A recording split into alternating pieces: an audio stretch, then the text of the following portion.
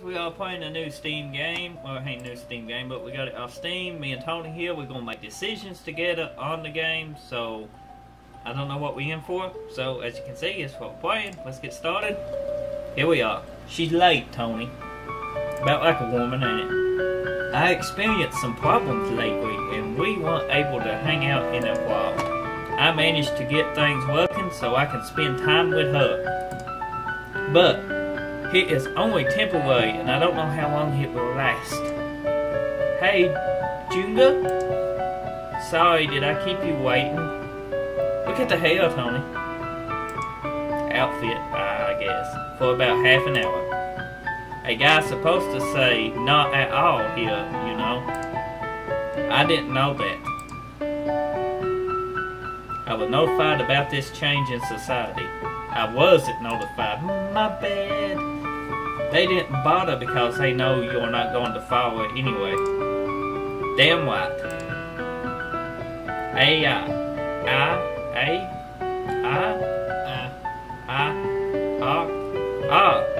So you want to go? Where you want to go? Arcade, park, or mall, Tony? Since we're playing this together, we're going to make decisions together. Park or me? It'd be the park or the arcade? Me is the park. So we're going to the park. Because it seems like a nice park. We can watch the squirrels play. With the nuts. Easy now. Let's just chill here for a bit.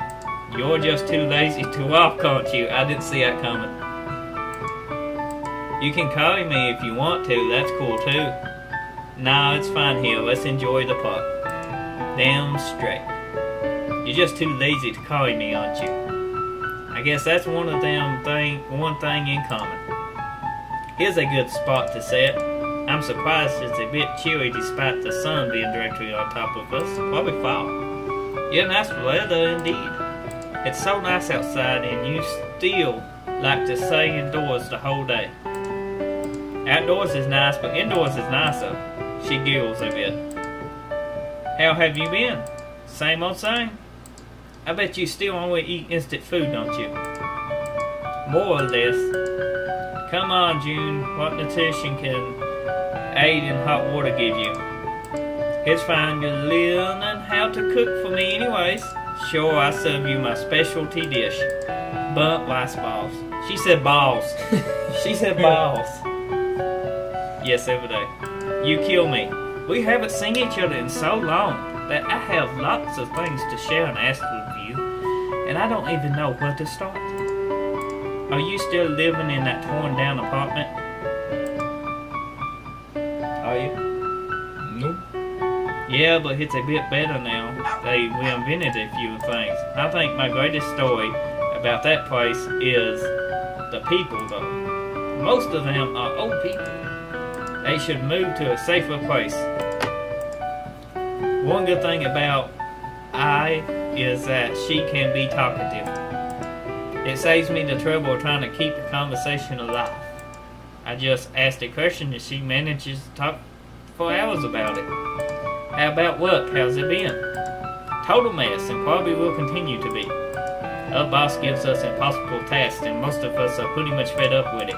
A lot have quit already due to that, and the rest are demoted. Then there's Troy, my co-workers, who would slack off until the last minute. He's such a troublesome guy, makes me make things harder for us. She said harder. Just pointing that out, Tony. Sometimes he would even ask the co-workers to do his part. Anyway, listen to her while noticing how much her expression changed since mentioning that toy guy. Thought this one time we got the processes all mixed up. Her boss was furious, then Troy. She paused mid-sentence and stared at me. What? Oh, I see. What is it? You're jealous, aren't you? It's written all over your face. What are you talking about? Anyway, so what did this Troy guy do? See, that tone of voice, it gives it away. Leave me alone already. Come on, admit it. I stare at her and wait for her to finish laughing. What happened to the job offer you got from the other company? Oh, that, I turned it down. I need to be relocated for a job. I know we want a new settlement and lifestyle for just a little bit of increase of income. It's not worth it. See, she's smart. Money ain't everything. That's fine. I bet you get another job off of soon. Maybe even closer. You miss me that much already? She really enjoys making me a mint and bells and things. Yes, so I can try to bump fast. So I can try your bump. Fucking quit it, Tony. I didn't do it. I'm trying to say a sentence here. So I can try your bump last balls already. She said balls again. We continue talking and laughing about random things and totally lost track of time. After a while, the conversation flows down and she stands up. 1 second. Where are you going? I just get something to eat. Before I knew it, it was already noon. Time really flies when I'm with her. Bought us some teriyaki. I also saw a mocha stand on the way back. I bought some. You like these, don't you? That's great. Thanks. How much do I owe you? It's not much, don't worry about it. But if you insist, then I guess you owe me a favor. What favor? I haven't thought of it yet. I save it for later. Oh, you know what that is. As long as it's something I can do. Don't worry. It won't be that bad. You know what that is. She winks at me and she eats a teriyaki. I hope that's what that word is. Now I'm worrying about it. I won't ask for something you can't do, you know. That's a lie. Okay, maybe a bit, but not so much. I don't trust you. She laughs as she eats the last piece. Well, now we're done eating. Let's head to the mall. She grabs my hand and starts walking towards the mall. That must have been a close mall. Well, we must have been in the mall parking lot, I suppose. Apparently.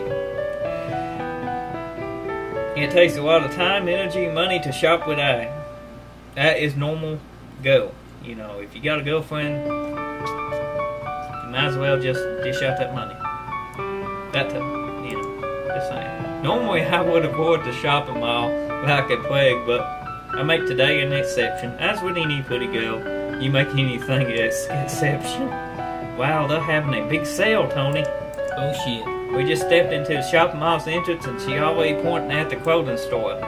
Let's check it out. She pulls me towards the store, then proceeds to nearly examine every part of every clothing, like a detective looking for evidence. She picks up a white dress and flower designs on the bottom half. 1 second, she heads to the fitting room to try it on. How does this look? It's hard for me to answer this question because I have zero sense of fashion. I'm the type of guy who would wear anything that fits my size. So whenever she asks me this question, I rely on the magic word, cute. I think it's cute. She looks at it in a mirror. Really? Isn't it a bit plain? I touch my chin with my right hand. This is my left hand. As it re-emphasizes the clothing, I find it cute. I take it. She goes inside the fitting room to take it off. She then walks to the cashier to pay for it. Is that all you need from this store? Pretty much. They don't have much on anyway. Then we continue to walk around the mall. She likes a chunk of steel, while stores are strong magnets. She's like a chunk of steel, while stores... Okay. Whenever we are walking, she slowly strays towards a store, sometimes without her even knowing it. Hey, Jung, this looks good on you. She holds up a shirt with a spider print. I don't really need new clothes. I'll buy it for you. I'm not wearing that. She picks another shirt up. Duh, I buy myself one as well, so we match. That's not the problem. I know it's no use one. She makes up her mind. While she's paying for the shirts, my eyes wander around to see a computer store. Let's head there when we're done. When you're done, I point it with my thumb. Oh yeah, you did say you needed to buy something. Yeah, I'm going to see if they have cheap parts though, especially hard drives. The programming I'm developing is bigger than I expected. She silently follows me into and around the computer store. Just a few seconds, I'm ready to pay for my items. That was fast. That's how you're supposed to shop. No, you're not even checking if they work or not before you buy them. That's what warranties are for. That is mad. I go to the cashier and pay. Where do you want to go next? I saw a toy store though. Let's check it out. We enter the toy store and immediately heads to the plush area. Look at all these cuties. I want them all. Go for it. As long as you have the money. What? I thought you were paying. Oh. Keep dreaming. I'm kidding, but seriously though, that's so cute. I wonder what I should get. While she's busy picking and fussy, I head to the next aisle where the keychains are. I saw a spider keychain. Ah, she would love this. I quickly go to the cashier to pay for it, then walk back to Ed, who can't decide what to get. Hey, I bought this for you. I show her the keychain. That's so cute, you didn't have to. It's fine, it wasn't that expensive anyway. She looks really happy about the cheap keychain I got her. While walking, I sees a bookstore. Hey, let's shop here for a bit. I didn't know you like reading books. Well, not those kind of books. I'm actually starting to get into cooking. I see you're looking for cookbooks.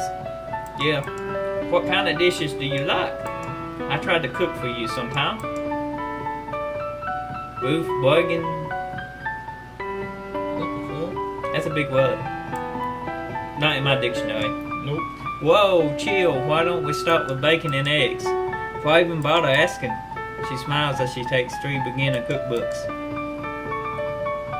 While we're walking around the hill talking about firework display happening tonight. Firework display? You heading to them too? I kinda wanna see it. It's that. What is it? They'll be doing firework displays this time of year since I was a kid. Really? Can we go? Sure, let's hurry up and get to the spot I know of. It takes a bit of walking to get there, plus to go up a hill. You know a hill? You go like this, people. The sun has just been set when we arrive, and it's starting to get dark. Good, it's just us here. Oh, you're right, this is a good view. We sit on a bench and wait for the show. Not long after, dots of the lights shoot towards the sky, slowly fade to bloom like flowers of different colors. The cheer of the crowd at the foot of the mountain can be heard. Whatever her name is, face is filled with happiness. Just watching the fireworks. I wish I could last forever. I wish this could last forever. But the other one would be a good wish too. But I'm running out of time. She looks at me with a side look. It's time, isn't it? Almost. Don't worry, it won't be long. I'm fine. You really shouldn't bother hanging out with me. Don't say that. After all, I'm just... Have you heard the Turing test? It's an evaluation of a machine's ability to exhibit intelligence, whether it can act or speak like a human. But however a good machine becomes, however indistinguishable it is from humans, it will never be an actual human being. Just like I. No matter how good her programming is, and no matter how much I identify it myself, I deny it myself, she will never be real. We aren't in the same dimension in reality. She will continue to dwell inside the artificial world that I created. The programming crashed again. As expected, it couldn't go on any longer than that. And we need to come up with a stable fix soon. What am I doing with my life? I didn't see that ending coming, did you? No. He was playing a computer game. Just, you know, like we just did. I hope you enjoyed this short video. Check out the other videos on my channel, and until next time we see you in, don't forget to hit that subscribe button. Take care now.